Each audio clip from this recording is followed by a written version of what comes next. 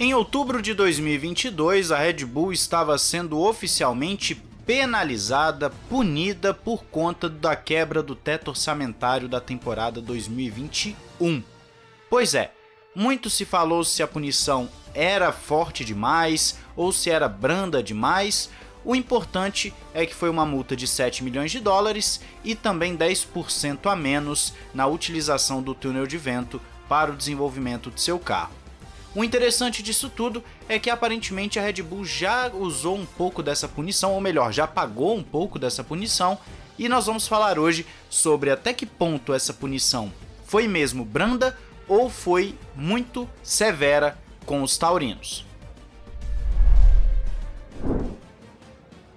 Olá amigo do Ressaca Fórmula 1, seja bem-vindo a mais um vídeo, eu sou Matheus Pucci, então vamos para o assunto principal sem mais delongas.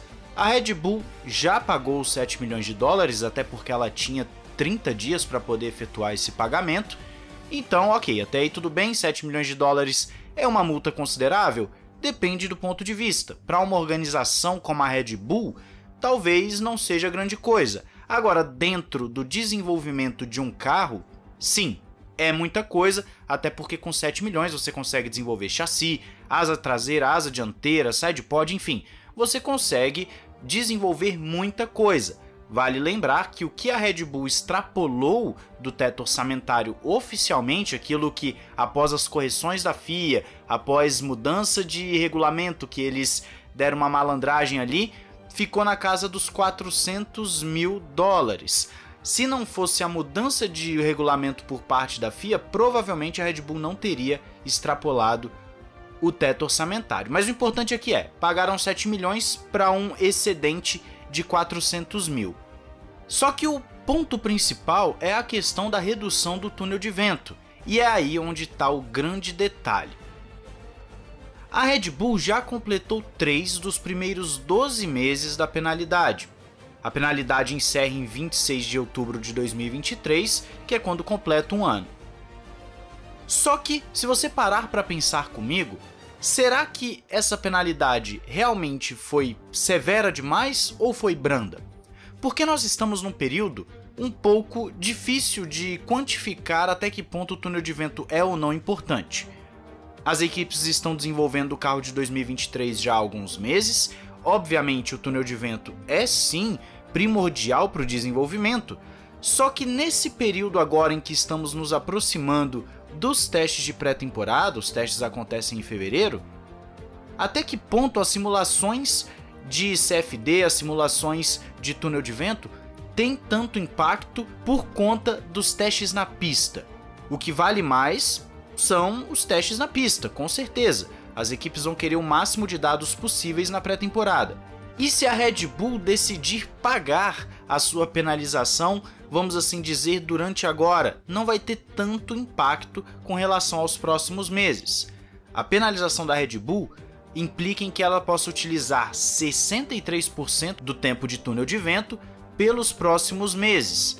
63% porque a Red Bull já tinha um limitante de 70% por ter sido a campeã de 2022. Então ela é a equipe que tem direito a menos tempo no túnel de vento, dada a regra do escalonamento do túnel. Os 10% que a Fórmula 1 colocou de punição não incidem sobre os 100%, e sim sobre os 70% que a Red Bull já tinha. Caso contrário, você teria uma Red Bull se utilizando de 60% do tempo de túnel de vento, seria pior ainda. Mas no caso, ela tem 63%, o que já é bem pouco, ainda mais se você considerar que ela tem um gap muito grande para as outras equipes rivais, como por exemplo, a Ferrari vai ficar com 75%, a Mercedes com 80%. É uma diferença considerável no desenvolvimento de um carro, ainda mais entre equipes próximas em termos de performance. Só que o que dói mais numa equipe? Você ter essa punição durante o período de pré-temporada ou durante a temporada? Com certeza a Red Bull vai sofrer um pouco com isso. Christian Horner falou ano passado que essa punição daria à Red Bull um prejuízo de quase meio segundo por volta. Max Verstappen falou que doeria muito no tempo de volta.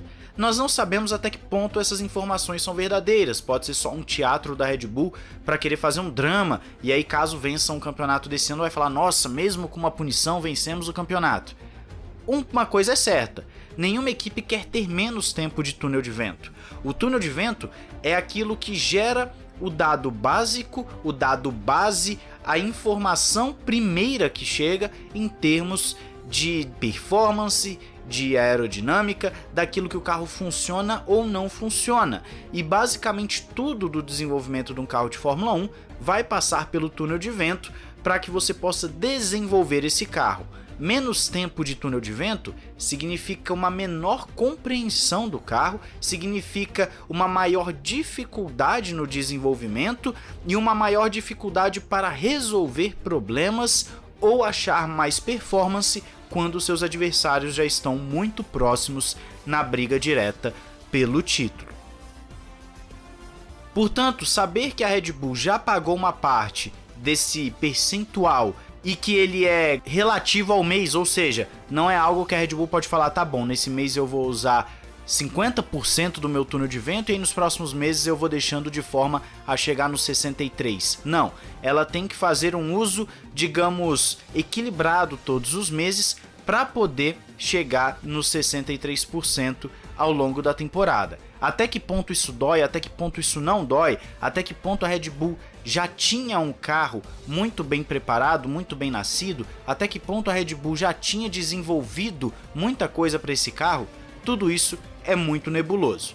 Mas eu quero saber a sua opinião aí nos comentários. Ao saber que a Red Bull já pagou quase 25% da sua penalidade num período que nem corrida tá tendo, você acha que isso significa que eles vão sofrer no início da temporada, ou você acredita que não vai fazer grande efeito, já que diluído entre os próximos meses, esse déficit de 10% total não vai influenciar tanto assim os taurinos? Diz aí nos comentários, não esqueça de se inscrever e ativar o sininho para não perder nada aqui no Ressaca F1, muita notícia. Temos também os vídeos de documentários que são bem legais, inclusive o último documentário chegou a 200 mil visualizações, agradeço a vocês. Temos vídeos de curiosidades, de análise técnica, fique à vontade para explorar as playlists do canal. Um grande abraço, valeu e falou!